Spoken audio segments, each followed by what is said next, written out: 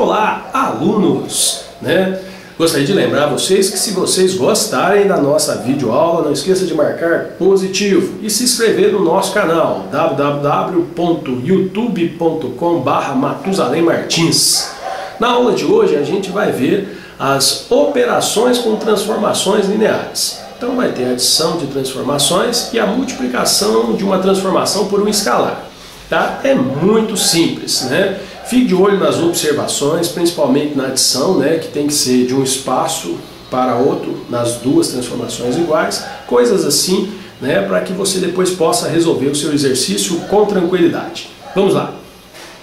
Bem, alunos, iremos trabalhar hoje aqui com operações com transformações lineares.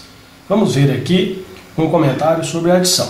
Veja bem, seja a transformação 1 e a transformação 2. Todas duas do espaço V para o espaço W. Perceba, né, que todas têm que sair do mesmo espaço V para o mesmo espaço W.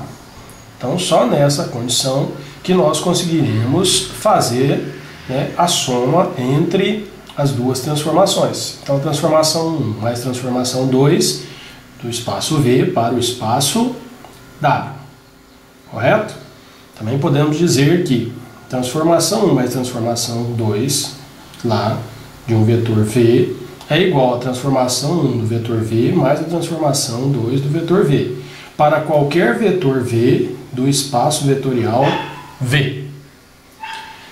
Se as bases, né, A e B são bases de V e W respectivamente, então também podemos trabalhar aqui, né, a matriz de transformação linear.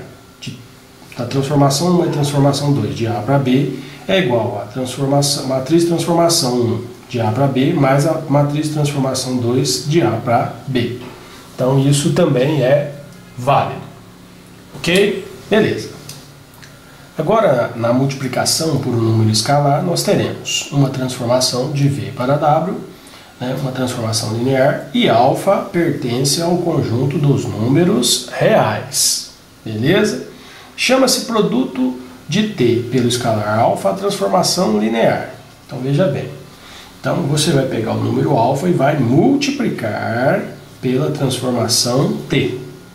Então alfa vezes t de um vetor v é igual a alfa vezes a transformação desse vetor v.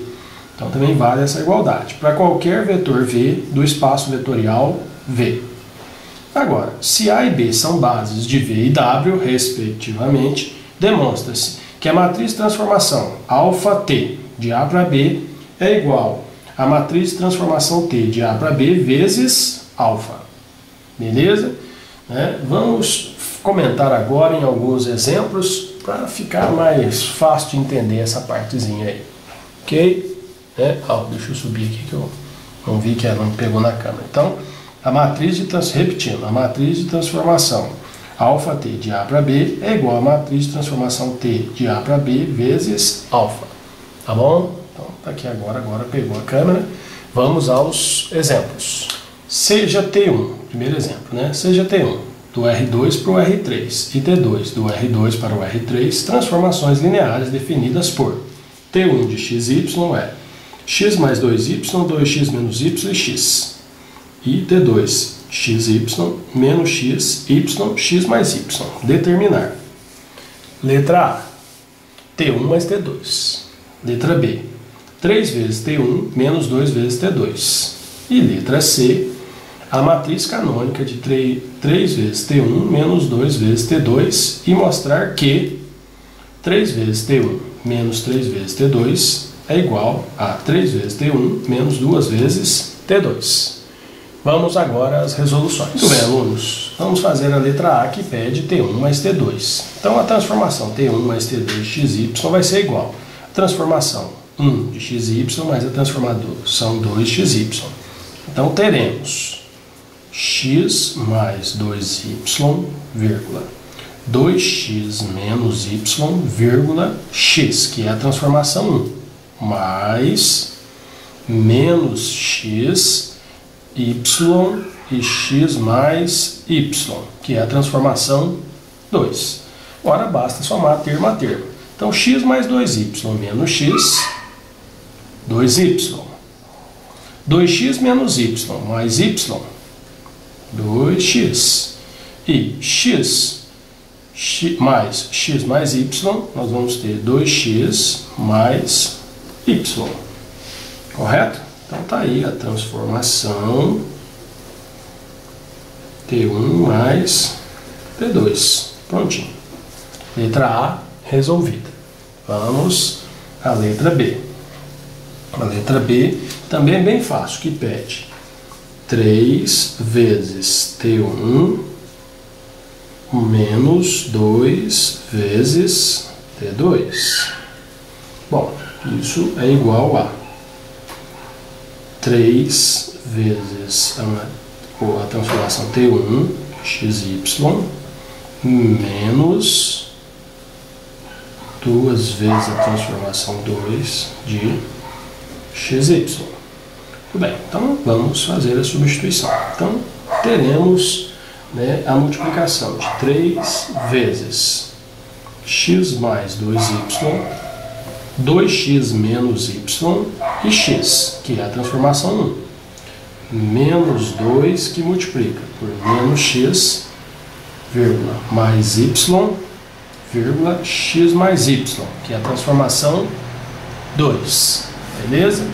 Teremos, portanto, 3x mais 6y, vírgula, 6x menos 3y, vírgula, e 3x. Então, multipliquei tudo por 3. Tranquilo?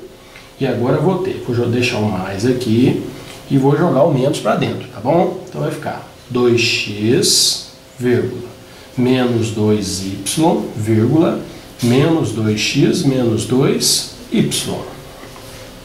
Agora eu somo as duas transformações.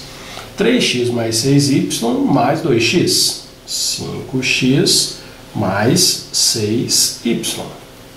6x menos 3y menos 2y. 6x menos 5y. E finalmente, 3x menos 2x menos 2y. Vai dar x menos 2y.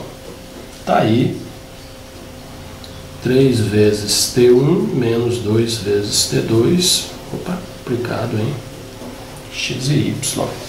Tá vendo? Muito fácil, né, gente? Não teve mistério nenhum. Tranquilo?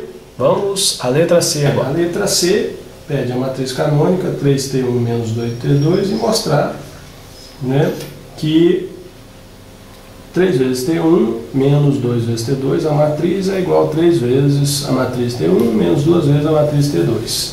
Portanto, vamos a ela, né? Então aqui a gente já vai provar aqui, que fica mais fácil.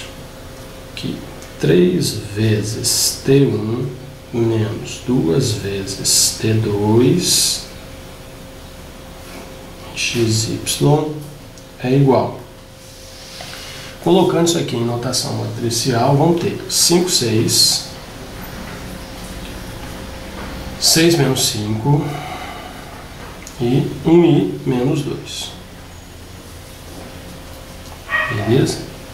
E aí, aproveitando, pegando lá do exercício anterior, nós temos que isso aí é igual a 3 vezes T1.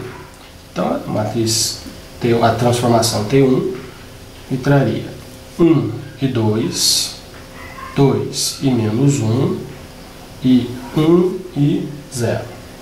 Beleza? Menos 2 vezes a transformação 2, que é menos 1 e 0, primeiro elemento, segundo elemento, 0 e 1, e o último elemento, 1 e 1. Né? Ao fazer essa operação, nós chegamos, né, essa operação matricial, a 5, 6, 6, menos 5, 1 e menos 2.